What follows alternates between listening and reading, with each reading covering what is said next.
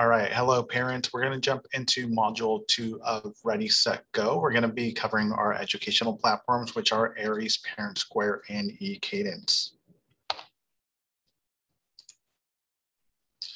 So Aeries, it is our record management system that we utilize here at AUHSD. ParentSquare is our communication system that is housed within Aeries, and then eKadence is our new learning management system that's replacing Schoology. So our objectives for today is learning a little bit more about these platforms. We're not going to dive in too deep into them. We're going to give you a basic understanding of them and also help you set up your account if you have not done so already. So the first one we're going to jump into is our Aeries parent portal. So by the end of this session, you will understand the dashboard, I'll learn how to read the gradebook, and learn the different attendance codes we have. So most of our parents already have an Aeries account created. You did need to create one so you could complete data confirmation during registration. So we'll go ahead and look at what a mock account looks like right now. When you log into Aeries, you want to make sure that you are in the correct Aeries account. Each school district has their own. You will know if you're in the Anaheim Union High School District 1 by looking up on the top. So it'll say Anaheim Union High School District. Best way to get into the Aeries site is going to the school website, lexington.auhsd.us. Go ahead and click on the Parent tab, and then you'll see Aeries Parent Portal. I have a lot of families that Google Aeries portal, and then a school district that's outside of Anaheim will pop up, whether it's something out in Northern California and Riverside, somewhere else in Orange County. You've got to make sure that you are logging into the correct Aeries portal account, which is the one for Anaheim Union. So let me go ahead and show you guys a mock account.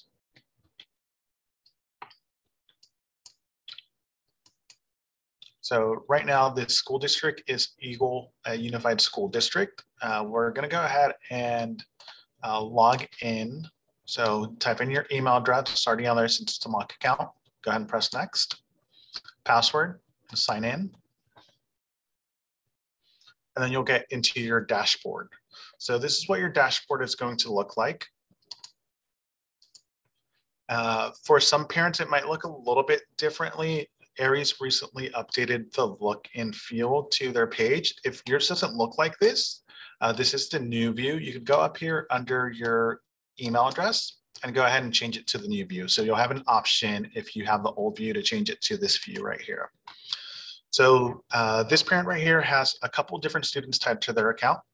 And then on here, you can select the actual student you want to view. So I believe right now we're taking a look at Abel, but if we want to take a look at Alan, we can click on Alan. Oh, and Alan's information is on here. We want to take a look at Christy. Christy's basic information is on here. And same thing for Alice. And then hers looks a little bit different, but it should be the same. Oh, there it is. There it popped up. So same information, her classes and whatnot. Our view is going to look a little bit different than what we're seeing here, but it's going to be kind of a similar concept. So this is kind of like the main dashboard, but the view I like to go to is student info and profile. So this to me gives me a cleaner look. It's what I personally like. On here, we're still looking at Alice. You can see that on here on the top and also with her picture up here. You can see the periods she has, the name of the class, the name of the teacher, room number, grade book, which we'll go ahead and dive into in a little bit. These are actual hyperlinks that'll take you to another part of Aeries. You have the grade, trend. A trend, you will either see a straight line across, a line that is going up, or a line that is going down. The trend gives you an idea whether a student is improving their grades, they are remaining constant with their grade, or their grade is going down. So you'll see that little line that'll tell you which way the grade is trending. And then you have missing assignments. Missing assignment, it's a great visual indicator to see how many assignments your student is missing, but don't 100% rely on this, since this missing assignment thing can be a little bit deceiving. For this one right here in Spanish 1, we do see that there are 6 missing assignments. Once we look into the grade book, I'll let you know why it could be a little bit deceiving. Past 5 days here, it gives you the attendance for the student in the past 5 days. And then something neat to also look at is the last updated date. So last updated date, we'll go ahead and let you know when the teacher actually updated that grade book. So these are all July 24th. If we look at a different student, those might change. So let's look at Alan.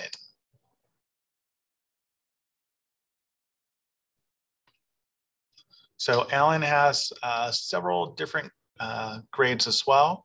You can see on the first period, last updated January 1st, July 21st, 24th, September 3rd, July 24th.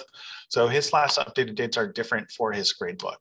We'll go back and look at Alice again though, and then we'll go ahead and look into her grade book. So we saw that she has 6 missing assignments in Spanish. So let's go ahead and take a look at what's going on with Alice. So if you click on Spanish on the grade book right there, this will be a grade book. It'll be a breakdown of all the assignments that the student has had so far. Assignment number 1, assignment number 2, 3, 4, so on and so forth. Different categories as well. We see these are all homework assignments. We have the date completed, the date assigned, the due date. So a lot of useful information on here. We have the teacher name and email up here as well. For our AUHSD faculty, a lot of the emails are going to be the last name underscore first or second letter of their first name. So for myself, it's Barba underscore J. For Mr. Klatzker, it's Klatzker underscore D. Mrs. Bernhard, Bernhard underscore A. And then Mrs. Choi is Choi underscore L. So that's kind of the sequence it follows for teacher and staff email addresses. Like I said, if it is a popular last name, popular first name, it might be the first and second letter. So if there was another Jonathan Barba within the district, or there was a Juan Barba, it would be for my Barba underscore JO, just so they could kind of distinguish them. So going back to the missing assignments, on here, you could select show only missing assignments. And that, and then we see all the little boxes in red. So this gives us a quick little indicator of what assignment is missing, when it was due, like I said, when it was assigned. But go ahead and uncheck this and look at all the assignments. So this one, you can see the score is 10 out of 10, 22 out of 26, 30 out of 30, 20 out of 20, 10 out of 10. Some teachers though, instead of leaving that box marked red as a missing assignment, they'll actually enter a score. So if they enter a 0 out of 10, it's still going to be a missing assignment, but the way the teacher is calculating it is a little bit different. So they're not using the missing assignment link, but they're actually giving them a grade for that assignment. So if they don't have a red box, it doesn't necessarily mean that they have all the assignments turned in. They might still have a 0 out of 10, a 0 out of 30, depending on what that is. And that's still a missing assignment. Each teacher has different policies as well as to when they could turn in late work or missing assignment. So it's great to check the teachers and check the syllabuses for them. We're gonna go all the way to the bottom as well to look at another cool feature on Aeries, which is this. It's a category breakdown. So each of these assignments right here, it lets you know whether it's an exam, whether it's homework, what else, we have some classwork, and then it gives you a category breakdown at the bottom.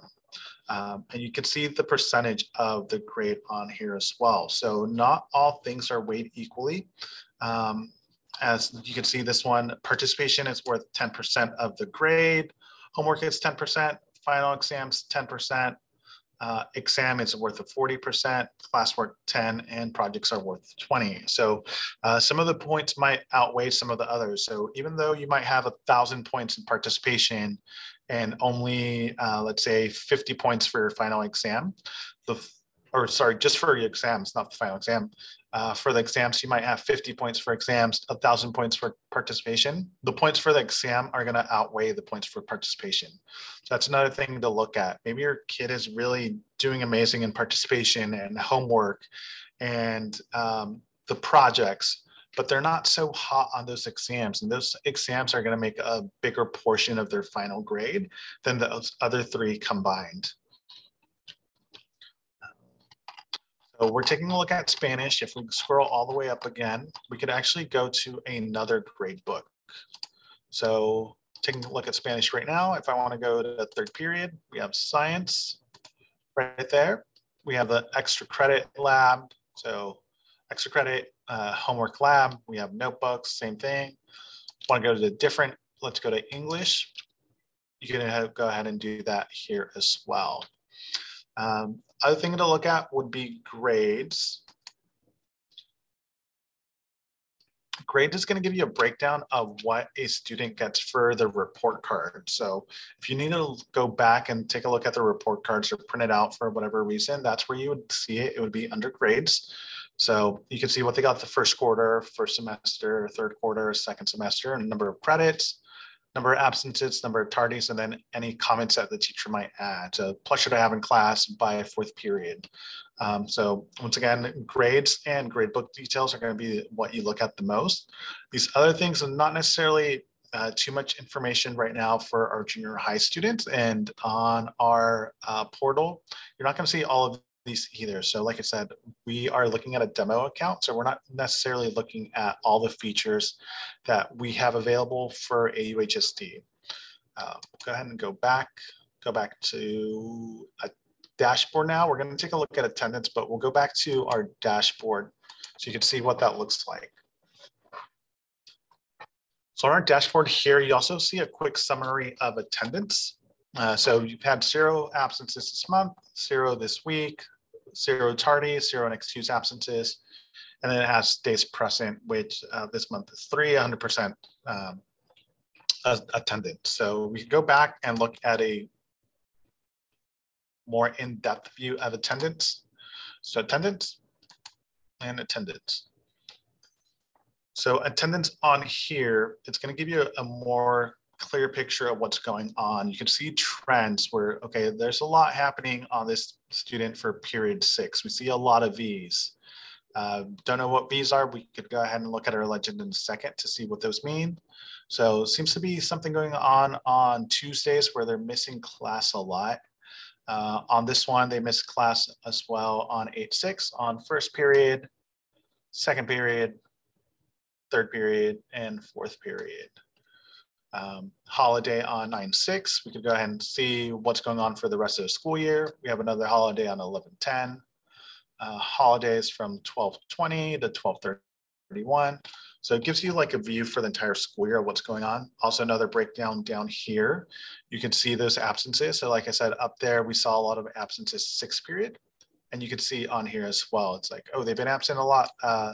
6th period, they have 5 absences on 6th period, 1 unexcused. And like I said, we can go ahead and look at what those marks actually mean by clicking on legend. So and look on here. So A is an unverified absence. That's usually going to be the first thing that we look at. Just because a student is marked with an A though during the school day does not mean that they weren't in class or they weren't present. Usually for attendance reasons, you will get notified after a student has been absent for 2 or more classes.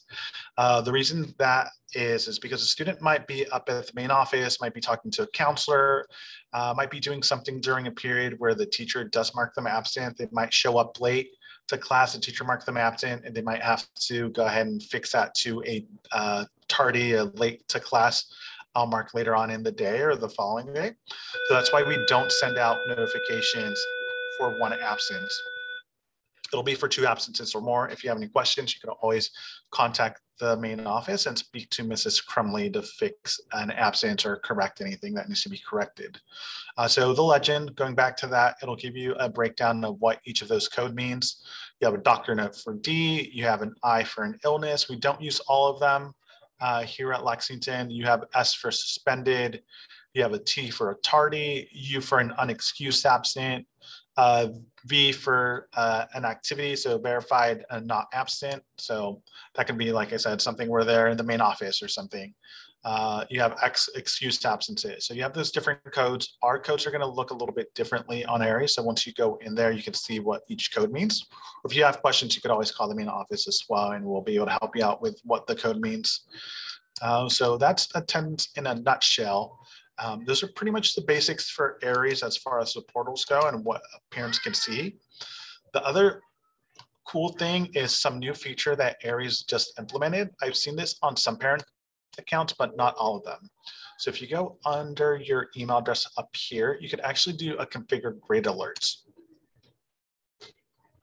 And that'll give you the option to go ahead and get notified when a grade for a class falls below a certain mark, goes above a certain mark. Or same thing for assignments. And if assignment is missing, or if assignment gets below, like, let's say 50%, or it goes below 20%, you could go ahead and make those adjustments there. So you could go ahead and add a new alert. I want to learn alerts for grades that fall below a B.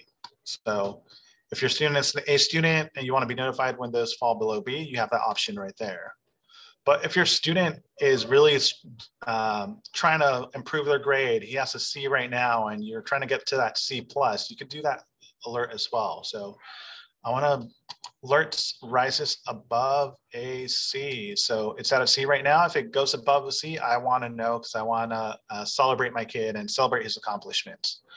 The other thing you have are missing assignment alerts. You turn that on or off, and then you could also add a new alert. So I want alerts for assignments that scores are above or below a certain percentage. So anything below 30%, I want to know if my kid is getting an assignment below 30%, and then I will get notified on that.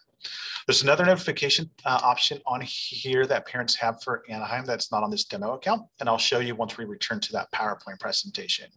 And that's to get a weekly update.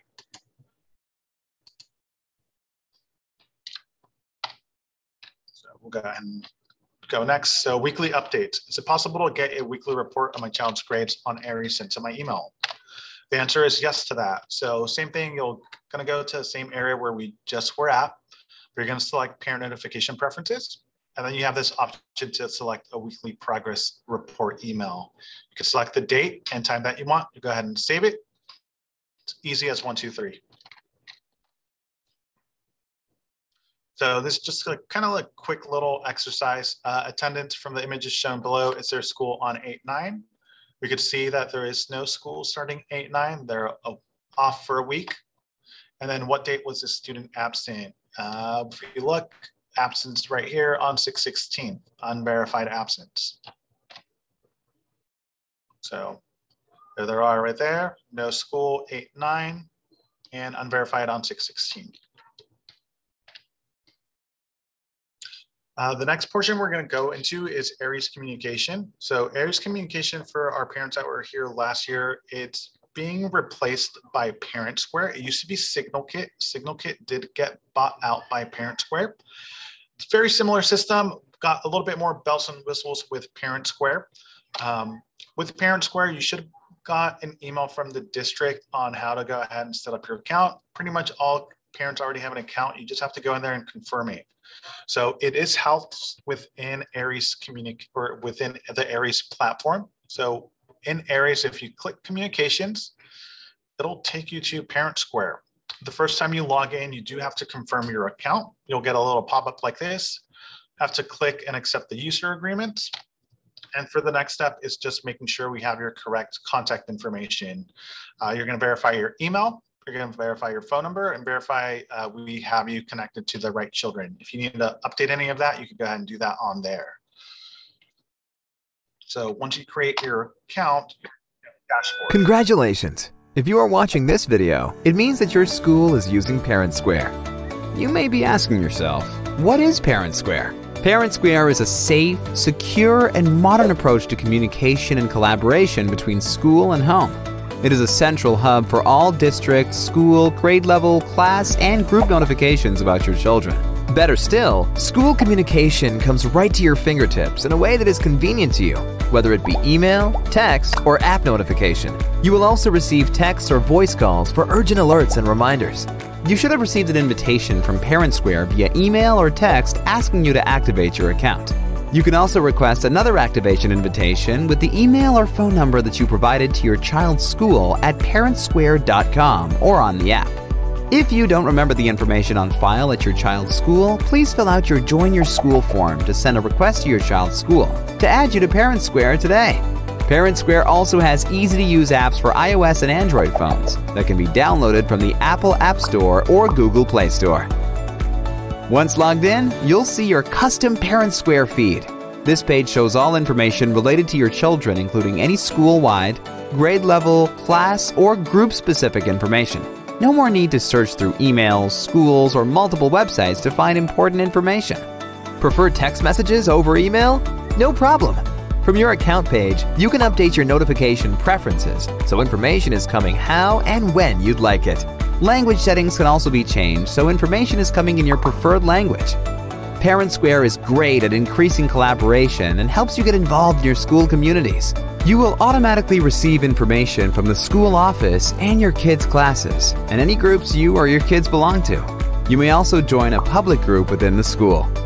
You can participate with just a click of a button. ParentSquare allows you to fill out a form quickly. No more handouts and permission slips lost at the bottom of backpacks. You can sign up to bring in an item or RSVP for an event. You can also comment on and appreciate a post. Please give these generously to show your school community support. Using ParentSquare, you can also chat directly with a teacher or staff member using our Messages feature. This keeps all communication in one place without the need of additional directories or email addresses. We also have a personalized calendar to keep you up to date with school events, and our photo library stores all photos that have been shared over the course of the year.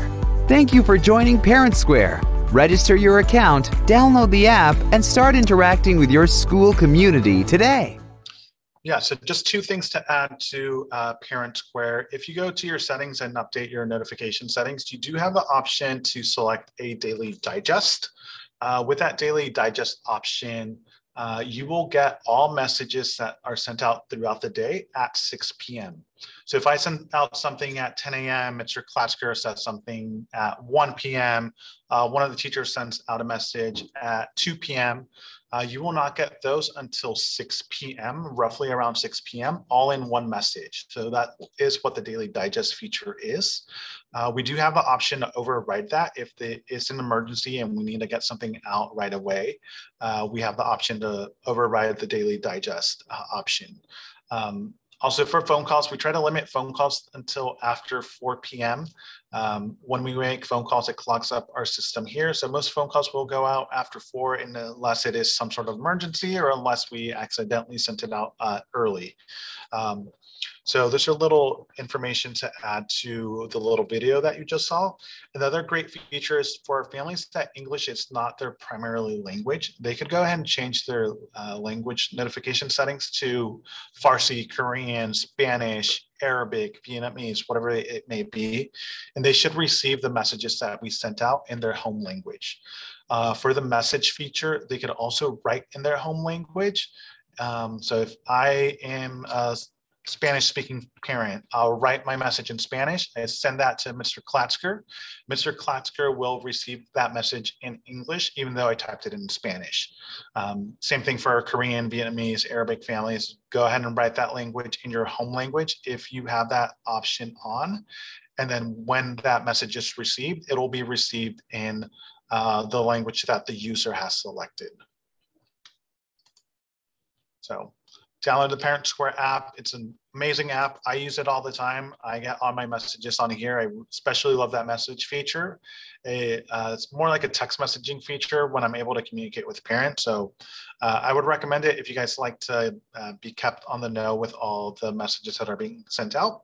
And also, if you lose something in your email address, you could always log into the ParentSquare app or log into Aeries and click on that communications tab to see all the messages that have been sent out throughout the school year. So next, we're going to jump into eKadence. For eKadence, I don't have a mock account that I'll be able to show parents. So it really is more of a brief overview onto what eKadence is. eKadence is a new platform that's being developed specifically for AUHSD. So it's not costing us any money. That's why we're going from Schoology to eKadence. Schoology was quite an expensive amount. eKadence is completely free. It is being developed for us. It was piloted last year through CBA, Cambridge Virtual Academy. Our teachers and students at CBA have given eKadence a lot of feedback. They're going to keep on working on updating the system, improving it, and adding features that our students and staff see that they need, as well as our parents. So they recently just created these parent accounts. They're gonna keep on improving them. So we're gonna give you a little taste of what the parent portal dashboard is. And then I'll let you guys know how you can create your account if you haven't done so already. Welcome to an introductory video about the Parent Portal dashboard. After logging into eKadence, the first thing you will see is the dashboard, which displays the student profiles of all of your children who are enrolled. If you are a first-time user or simply trying to find the profile for one of your children, simply click on Add Student in the top in order to input their student ID, as well as their phone number that they have registered with eKadence in order to pull up their student profile. In the top left of the dashboard are all of the student profiles that you currently have access to. Clicking on any of the students' names will take you to their respective profile. The student profiles themselves have a lot of useful information. First and foremost, when you start clicking on a student's profile, you can immediately see their progress in a particular class, and you can change which class you're looking at in the top. Additionally, on the left-hand side of the profile overview, you can see what school they are enrolled in, as well as any groups that they might be a part of. Now let's move on to classes in the top left. Here, you can see all of the classes that this particular student is enrolled in, and clicking on any of the classes listed will take you to that class's respective page. Just to the right of classes is attendance. Here, you can track very specifically the attendance of each of your children. More specifically, this goes beyond simply tracking whether or not they even showed up to class, but rather how long they remained logged in as a better indication of whether or not they were actually paying attention in class or were participating in it. And last but not least is the ePortfolios function. This feature is still being developed, but upon its release, a more detailed guide will be made about ePortfolios. So that was a quick breakdown of eKadence. For our parents, if you have not created an account, you can do so by visiting our school websites or logging into the portal. So going on our website, Lexington Junior High, lexington.auhsd.us, if you go under students or parents, you'll see both the Aeries account and also the eKadence account. So it's the same links whether you go under the students or the parent account. At the bottom down here, you also see the login information. So if you click on there, you'll see the login for Aeries, login for eKadence. It's the same account whether you're going in as a student or a parent. So for eKadence, we were told that parents who have an Aeries parent account automatically had an eKadence account created. They just had a temporary password that was created for them. So that was supposed to be emailed to parents. I know a lot of parents never received that. So if you did not receive that, you can log into eKadence. At the bottom of eKadence, it'll say forgot password. Go ahead and enter your email that you used for Aeries and get that forgot password link. So you could go ahead and reset that password. If you do not get that email to reset your password, then you most likely don't have an account. You could go ahead and create one. So when you log into eKadence, parents don't have an account yet, you sign up. So that'll ask you for the student's ID number, their VPC, and the phone number. Oh, it is not on here. Let me go ahead and show you what that looks like. eKadence. So parents don't have an account yet. You got to go ahead and sign up. And this is the information right here. You'll enter your student email, the VPC code, and student phone number.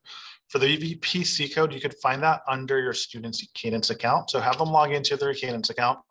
They'll click My Profile and then select Parent Account, and that'll have the parent VPC code for you there. You could also log into your own Aeries account and get that VPC code under Student Info, Demographics, Student Data 2, and VPC. So verification passcode. It is crossed off. It'll be crossed off on your end as well. But once you click on this little box, it'll reveal what that code is. So there's two ways to get it, through Aeries or through your student's eKadence account. So let me go back to the presentation. So that pretty much wraps up the presentation for today. Next slide is just a Venn diagram to kind of see the difference what Aeries, eKadence, and ParentSquare are. Once again, Aeries is our student information system. It's a record system that houses our gradebook, grades, attendance records, all that sort of stuff. ParentSquare is integrated into Aeries. It's our mass communication system. So that's where we send out all our emails, our phone calls. And then you have eKadence. eKadence is our learning management system. It's what's replacing Schoology, similar to a Google Classroom, similar to Canva. So that's what the different portals are. You could go ahead and contact me if you have any questions, if you have issues getting your accounts going. You could also contact passwords@aeries. Or passwords@auhsd.us for Aeries information, Aeries account information or support@eKadence.com if you do need some sort of password or account support for eKadence. So this is just some of the quotes that we have from the experts, some of our parents who have utilized these platforms previously. So thank you guys once again for joining us for this presentation. If you have any questions, once again, go ahead and call the main office, ask to speak to Mr. Barba, or email me at barba_j@auhsd.us. That is BARBA_j@auhsd.us. Thank you guys. Have a good day.